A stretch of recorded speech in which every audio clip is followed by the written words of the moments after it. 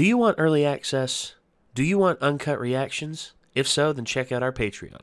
Link in the description down below.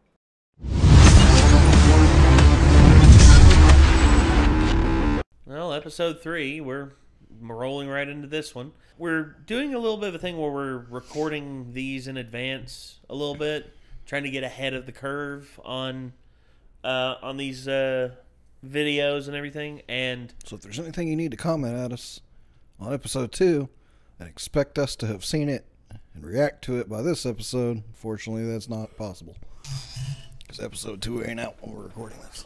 Yeah, that's true. So, and you have to wait till episode 4 to see any results. Yeah, exactly. Be like, episode 4, we're going to talk about the comments we had in episode 2. We're going to talk about the ones you had in episode 3. Trying to get to where you can not have to do everything last minute here.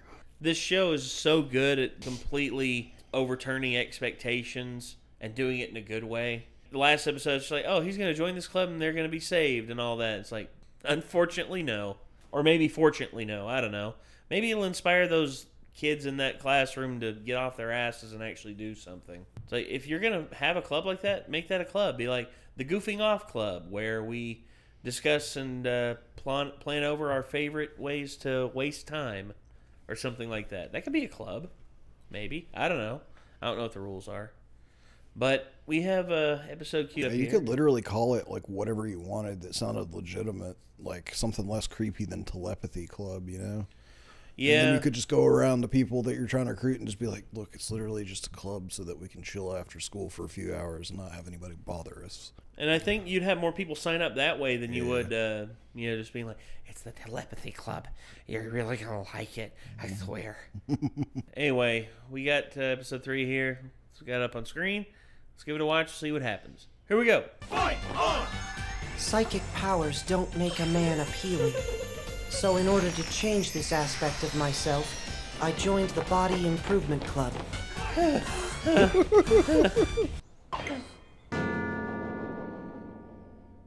Stamina 0%. There is something wrong with him. I mean, who would choose the Body Improvement Club over us? Let it go. What's done is Costello. done. Let's not dwell on it. Come on, it's your turn, President Kurata. Why did you join the Body Improvement Club? Because I've never been the most athletic guy, and I'm a really slow runner. I've always relied on my psychic powers for everything. I don't even know if you really do have psychic powers. Prove it.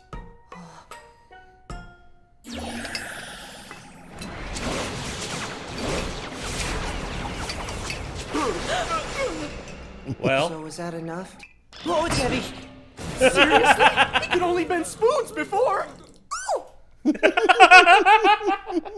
help me make my dream come true. Huh? Believe it or not, my dream is to make contact and have initial interplanetary dialogue with extraterrestrial life forms. Let's research telepathy together, seek out new life, and boldly go where no man has gone before. Can't. I've got to go pump some iron. What? You're kidding.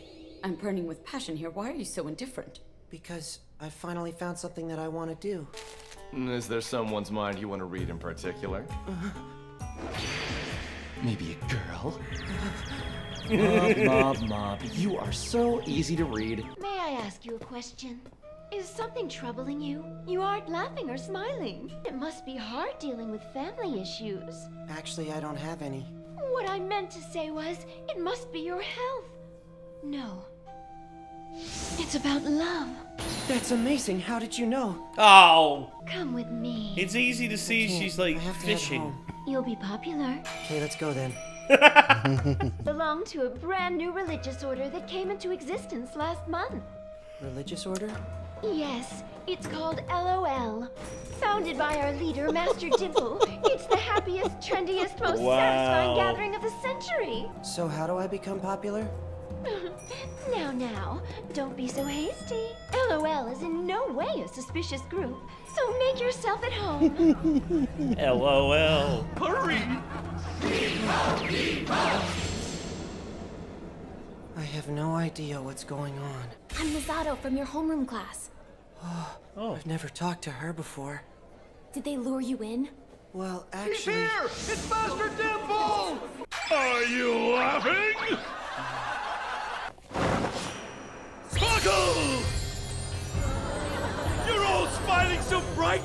Today, we have 3 new Smile Mates joining our congregation.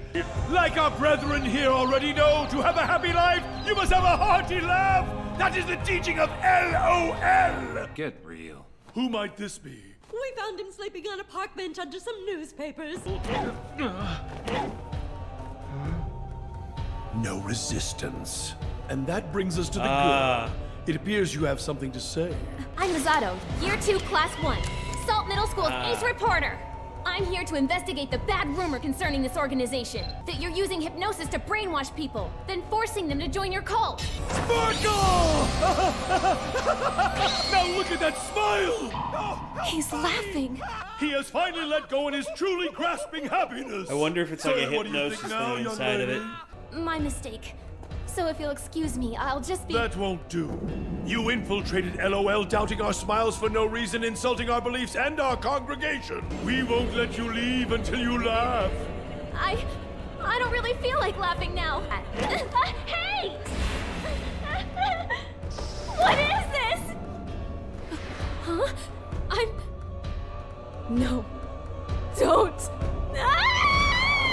Cycle! But no!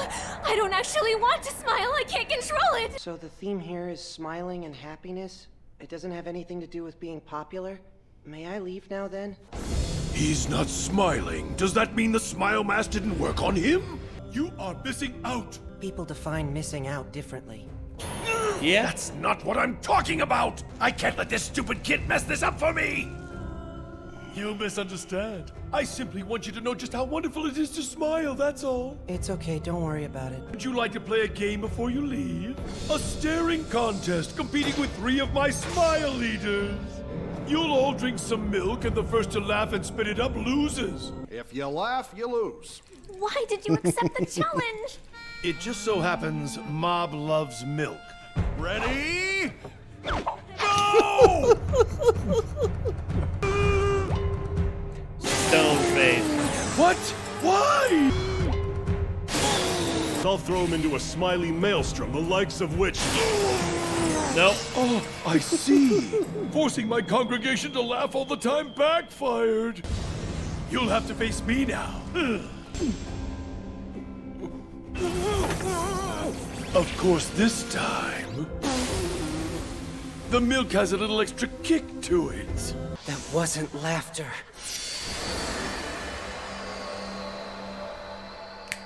He's gonna break their. There it is. He broke it. I knew it. He broke the. He broke the Curse. He couldn't possibly have undone my hypnosis. Ah. Why can't I make him laugh? You don't have a single enemy here, so why are you fighting? We only want to save you from yourself. Come on already. Get a clue. Hey guys! You're the only one who's not laughing. Come on, Mop. Tsubomi. Get a clue already. Uh-oh. You leave me damn. little choice. He just skipped up to it's from 58 to 74. Yeah, it was- Start laughing! Why? Why aren't you laughing? Are you trying to tell me that my powers don't work on you? It's not like I'm fighting it. I just can't, okay? You must not have any emotions, Brad. With a personality such as yours, you won't be able to laugh with the girl you like. But you're not able to do that, are you? Close. You'll never laugh together, cry together, or be moved emotionally in any way. You'll be alone forever. Oh, This shit. is it. Why don't you make me laugh with your psychic powers? You're not even a person. I'm glad that the one who said something as horrible as get a clue was an evil spirit. My followers! Do not let him leave this place alive! As he grew older and became more aware, he came to realize just how dangerous his powers were. While attempting to spare the world around him, Mob's aversion to using his powers has become a complex. Emotions locked away deep inside his heart expand little by little, moment by moment. However, there's a limit to how much his emotions can take before leaking out and going wild. Going past the limit. Here we go. Uh-oh. That emotion is rage. If the policy of your religion is to kill outsiders, come at me with everything you've got. You might find that task a hell of a lot easier than making me laugh. I'm only going to need about 2 seconds to make you disappear, brat! Don't act like you're actually angry! You should try to cry! Uh-oh. What the hell? You're missing... Drop something? Never thought I'd have to fight anyone with the fullest extent of my power! What? No way! These are my emotions. Satisfied? You some kind of monster? Razor Beam! I'm... terrible. Oh, that was sick. Well, social skills like that are beyond your level of comprehension. Only ones capable of them have common sense and experience. And after all, your whole existence makes no sense, so... Damn. Master Dimple is passed out. Did he always look like that? He just wanted all of them to depend on him. It's a popular con based on crowd psych. Mob Donald. Saitama. Yeah. Saitama says, recycle. Today you were able to save a group of people that only you could have saved. So you should be proud of yourself. Aw. I'm guessing he's gonna have multiple morning. explosions throughout Lovely the show. day, isn't it, partner? Oh, Yep. hell. So, yeah. Yep, I still love it. I still do, too. I mean, Awesome. Jesus. Mob Psycho. Again, Mob showing off, but this time he experienced an explosion of emotions and basically mopped the floor with that sumbitch. And he was just like, boop, and then just the dude exploded. I mean, I guess it just goes to show you Mob really hasn't had to touch anybody, but I guess he's just like, you know what, I want to end this early.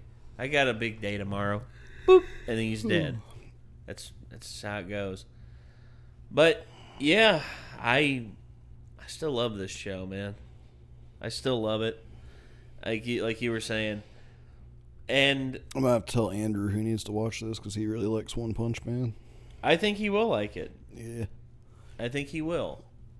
It's just got a, similar comedy style and vibe, obviously, just being by the same creator. I honestly think there's a chance I could end up liking this even more than One Punch Man, though. You think? Might not be the popular opinion, but it might end up being what I think. Honestly, I still love One Punch Man, but yeah, this is damn good so far. It is. It's tremendous. It's like there's a... It's not quite the same, but it's like there's almost a bit of like an Invader Zim like echo like in the background for just the vibe it gives off. Yeah.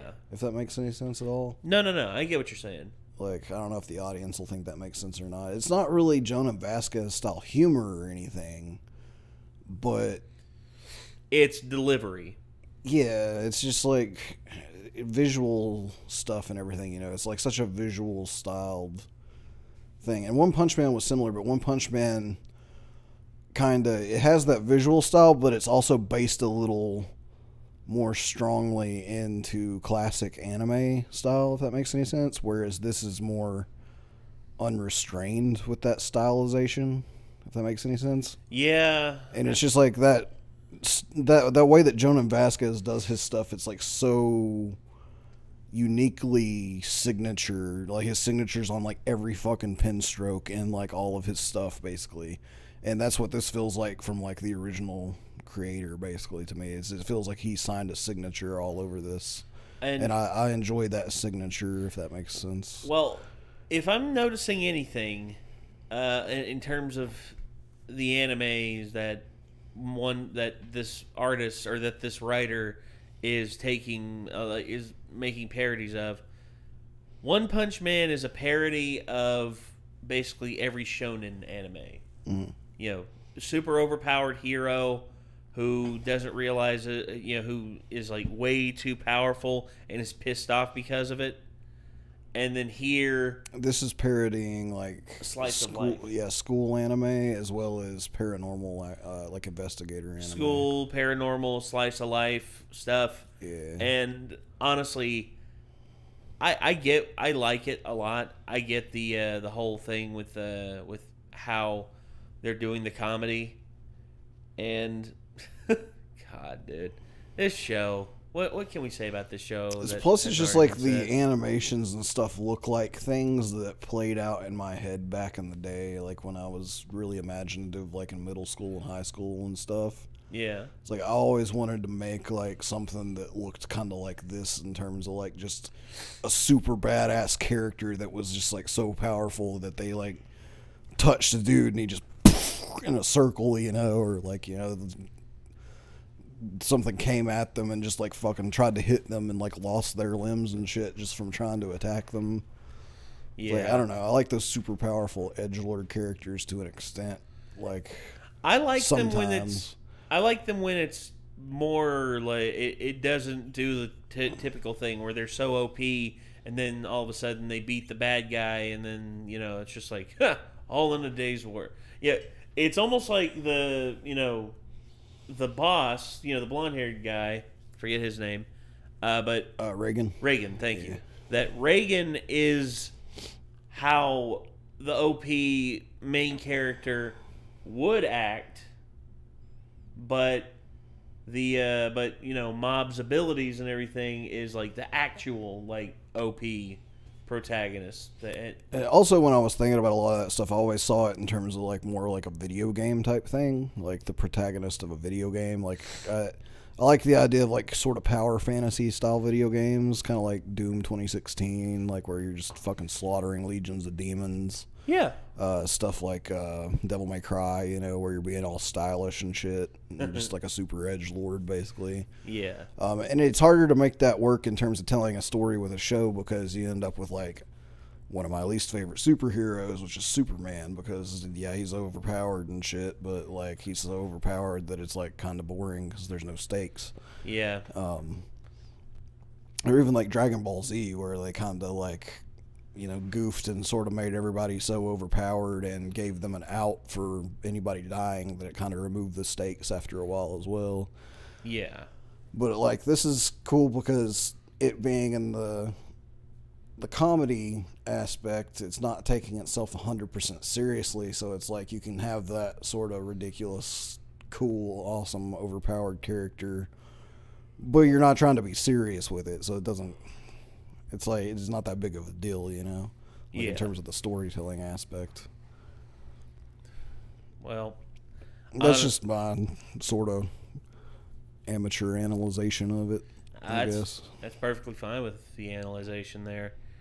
So, I don't know what's going to happen next with Mob. I know that it seems like the ghost that he slew is now basically following him around and be like, "Hey, buddy.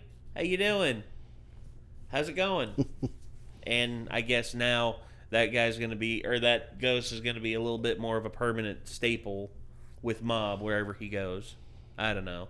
Yeah, I guess we'll that's see. Like the new side character or whatever. Yeah, I guess we'll have to see. But I think that's going to do it for this one. This was Mob Psycho, Episode 3, an invite to a meeting. Simply put, I just want to be popular. So, thank y'all very much for tuning in, and I guess until next time, we will see you then. I'm Nate. I'm Nick. We'll see you, everybody. Peace.